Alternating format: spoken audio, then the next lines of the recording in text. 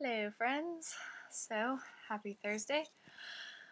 Okay, this week's theme is favorite movies. I've got a lot of favorite movies too, um, and they're sort of all over the place. But there are a few that I can watch like over and over and over again and never get tired of them.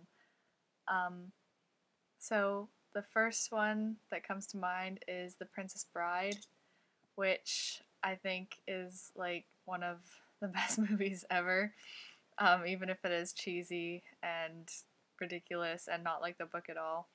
But I mean, which movie adaptation is like the book at all?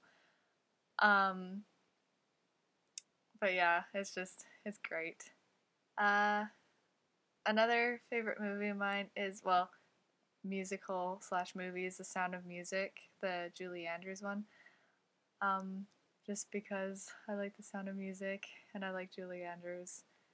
And if you have like 4 hours to sit down and watch a musical about Germany in World War II, that or Austria in World War II, then yeah. Um. Oh, Pan's Labyrinth. If you guys have seen it, it's in Spanish with English subtitles, and it's really violent and graphic and disturbing at parts, but it's so good and it makes you cry at the end, and I don't cry at anything, so but yeah, if you haven't seen it, you should just make sure that, there's no sensitive people around who get uncomfortable at the sight of blood or other things. Um, what else? Um, oh, the Lord of the Rings movies. I mean, that's pretty standard, I think. But yeah, those are the kind of movies that you put in on like a rainy day, when like a rainy Saturday or something, and you don't want to go out, and you just pop, Fellowship of the Ring in, and then just sit on the couch and eat soup, drink.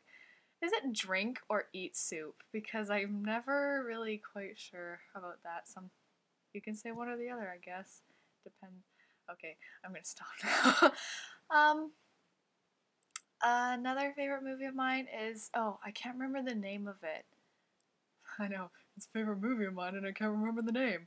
But it's about this man, and he is a music teacher at a high school, and it follows through like 30 years or something, maybe not that quite that much. And he has a son, and his son is deaf.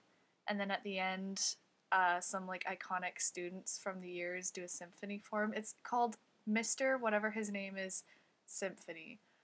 And it's one of those movies that I don't own, and I've never actually like sat down and watched the entire thing through. It's like whenever it's on TV, I'll catch like the last half hour, or the first hour, or like 20 minutes in the middle or something. But that one is another. Oh, now I want to find the name of it. I'll find it and put it in the description or something. But yeah, that one is an amazing movie as well. And it also gives you lots of feelings. Um, I tend to like a lot more like science fiction and fantasy movies. I'm not really fan of like comedies, or especially not romantic comedies. And I don't like horror at all. I've seen maybe like 4 or 5 horror movies in my entire life, and like hardcore horror movies. I don't just mean like thriller or whatever. Um, and yeah, I mean, yeah. Anyway, um, so I hope this was interesting enough. I It's still raining and miserable here in Vancouver, but it always is. Okay, anyway, I will see you guys later and hope you have a nice day. And Bridge, I'll see you tomorrow.